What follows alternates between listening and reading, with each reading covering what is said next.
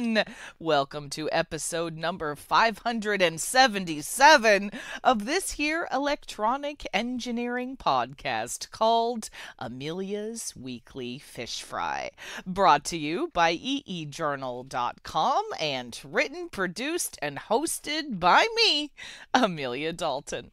I am super happy to announce that longtime friend of the show, Alissa Fitzgerald, is my guest this week. Alissa and I are talking about MEMS product development, what sets AMFitzgerald's innovation process apart from other MEMS companies, and why recent developments in thin film PZT MEMS chips are a game changer for the future of MEMS applications. Also this week, I check out a strange new metafluid developed at Harvard University that can be programmed to change properties. But first, please welcome Alissa to Fish Fry. Hi, Alissa. Thank you so much for joining me. It's great to talk with you again, Amelia.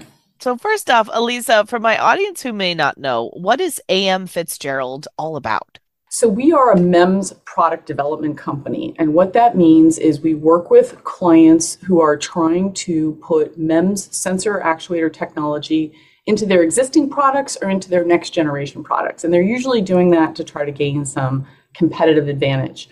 We help them by designing either a custom MEMS chip for them that's based on existing well-known technology like pressure sensing, motion sensing, et cetera, or we help them innovate an emerging technology, which might be their idea, it might be something they're licensing, it might be something they ask us to invent, in which case we create an entirely new chip.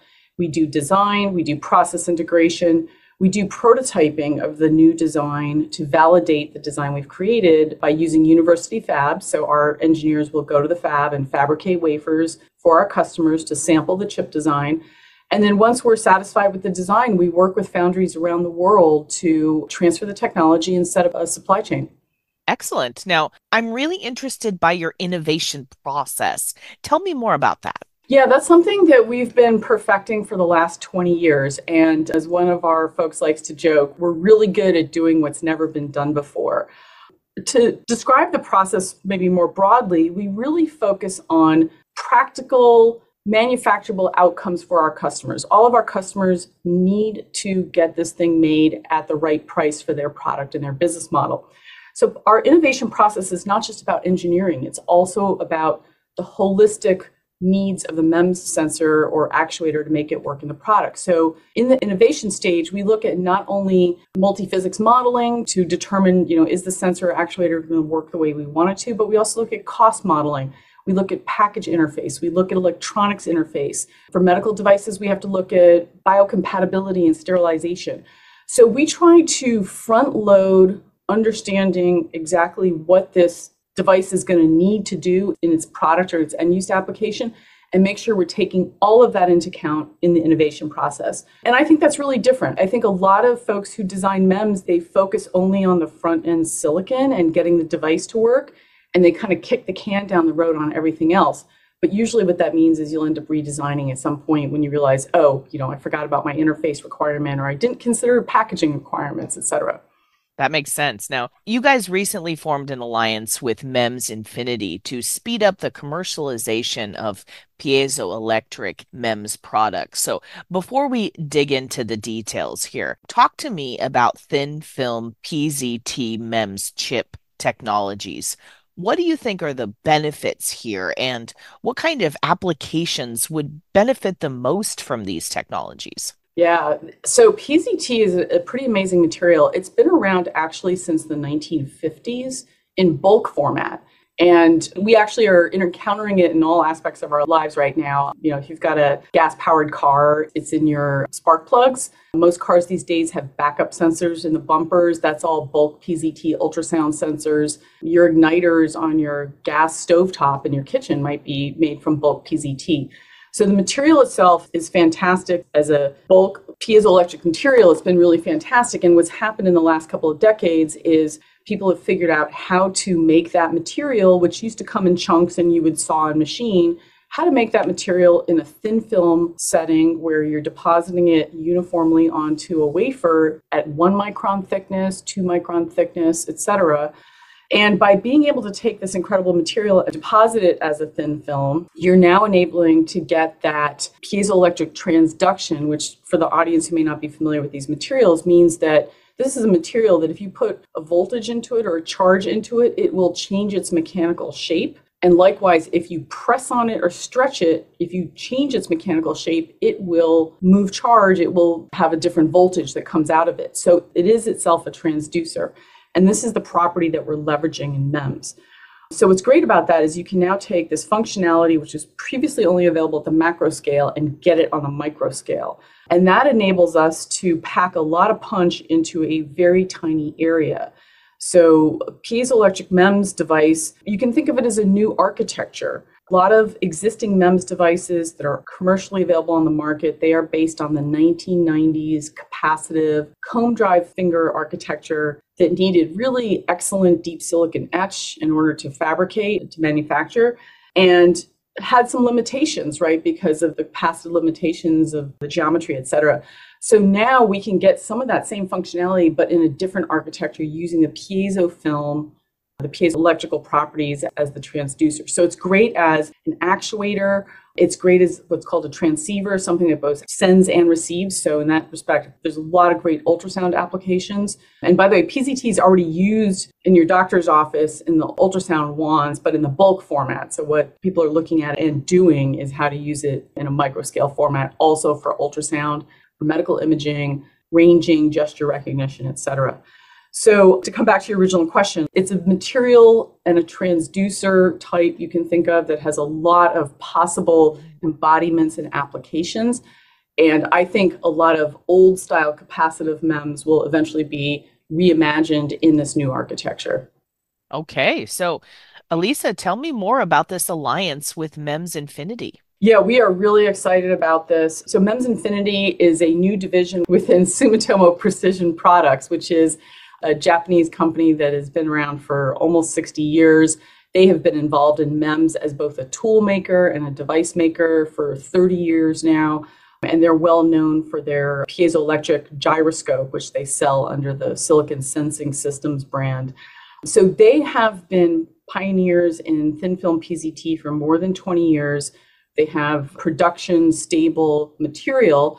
And we're excited about the alliance because we will get access to this high-performing PZT film that's, like I said, it's production stable. It's used in their current products that they're manufacturing. And we'll get access to that in the early design stage. As designers, that's really important to us because, as I said earlier, the material is the transducer itself. So if you're trying to design a product, you want to be working in the design stages with the material that you're going to manufacture on. You don't want to be working on like an R&D sol gel or some kind of unstable material. So we're excited that the alliance is going to help AMFitzgerald and our customers to get access to this super high quality, high performing material in the development stages. And then there'll also be a pathway to fabrication to mass production as needed. MEMS Infinity is a 20,000 square foot foundry. They have a 6-inch line, they have an 8-inch line, so they can support volume manufacturing when the time comes. So in total, the alliance is going to help both of the parties come together to give the customers a really integrated product development experience. Fantastic. All right. So you wrote a book called MEMS Product Development from Concept to Commercialization, Microsystems and Nanosystems. So tell my audience a little bit about this book and what they can learn by reading it.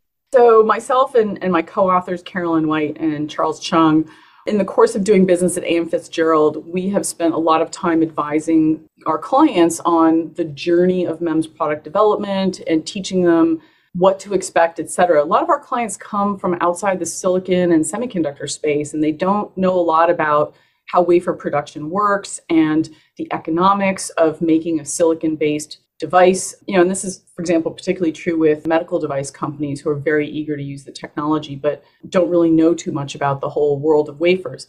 So we found that we were having the same conversation over and over and over again with all of our different clients. And finally, we decided we got to write this stuff down because we think it's broadly useful. And what we've aimed to do in the book is create a guidebook. And we often use the analogy of climbing a mountain or going on a journey through the wilderness. If you're not an experienced wilderness person, you want a guide. And so the book is trying to help be that guidebook for you and to help you understand, especially if you're not familiar with MEMS or you're not familiar with the space, what are things that you have to look out for? What are things that you have to anticipate? And our goal is really to help companies have a great experience with MEMS product development and know what they need to know. And particularly one thing we emphasize a lot is to make sure they raise enough money or gather enough budget within their organization to do a good job of it. So it's out there. You can think of it as a guidebook to developing MEMS. And of course, if you're going to climb the Everest of MEMS, we want to be your guides. I love it. All right, Alissa, it is time for your off the cuff. Now, the last time you were on my show, which was a couple years ago now, you played hockey in your free time. So, Alissa, do you still play? I still play. I'm getting up there in years, but, it's a great sport and it's something that you can play into your later adulthood. I enjoy it so much. It helps keep me sane because it's still the best workout I've ever seen. And I get to play with a lot of really fun people in the Bay Area. So yeah, it keeps me young. And, I think those in the audience who are hockey players will know exactly what I'm talking about. You can't give it up, really. I love it. Well, Alissa, thank you so much for coming back on my show. I really appreciate speaking with you. It's my pleasure, Amelia. And congratulations on such a long run with the fish fry. I was realizing recently that, podcasting is very popular now. You were doing it way before it became this popular. So congratulations to you. Thank you. Did you hear about Harvard's new metafluid? This strange new fluid can not only change its transparency, but also its compressibility and whether it's Newtonian or not. Okay, let's step back a bit. Metamaterials are artificially engineered materials whose properties are determined by their structure rather than composition. Metamaterials aren't really anything new, really. They've been around for a while and have been widely used in a range of applications for years. But this new metafluid, created by a team of researchers at Harvard University, is something entirely new. This first of its kind metafluid uses a suspension of small elastomer spheres that are somewhere between 50 and 500 microns. These spheres actually buckle under pressure, which can radically change the characteristics of the fluid. So, how did this team develop this new metafluid? It's super cool. Using a scalable fabrication technique developed in a lab at SEAS, the Harvard School of Engineering and Applied Sciences, this team was able to produce hundreds of thousands of these air-filled spherical capsules. And then they suspended them in silicon oil. When the pressure inside the liquid increases, the capsules collapse, forming a lens-like half sphere. When that pressure is removed, the capsules pop back into their spherical shape. And it's in this transition that allows changes in the properties of the liquid. And those properties can be tuned by altering the thickness, size, or number of capsules in the liquid. This team was able to demonstrate this unique programmability by loading it into a hydraulic robotic gripper and having that gripper pick up an egg, a blueberry, and even a glass bottle. Now, in a traditional hydraulic system powered by air or water, the robot would need some kind of external control or sensing to be able to adjust that grip and pick up all three different objects without crushing them. But with this new metafluid, no sensing is needed.